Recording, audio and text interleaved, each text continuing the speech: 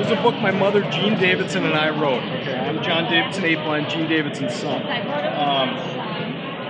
The book is all about our family history, which is motorcycles.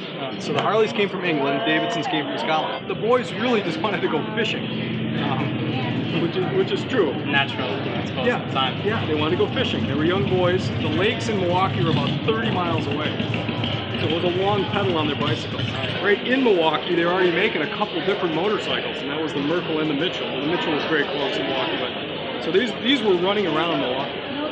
And the boys wanted to make their own. Here was the entire company in 1906. It was the entire Harley-Davidson Motor Company. They were behind Indian, and Indian had a big stronghold out here. They're right from Springfield, Massachusetts. You know, they're local boys.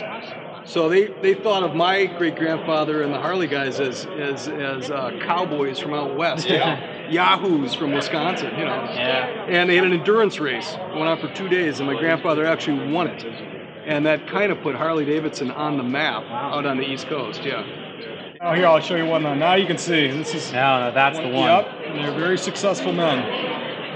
Walter Davidson, my great-grandfather, was on the board of many companies, helped out companies all over the Milwaukee area, and they became very successful selling motorcycles.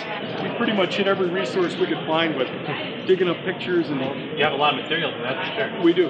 250 pictures in the book, and we called up aunts and uncles and told them to dig through their stuff and their old photo albums in their basements, and came up with a lot of good stuff.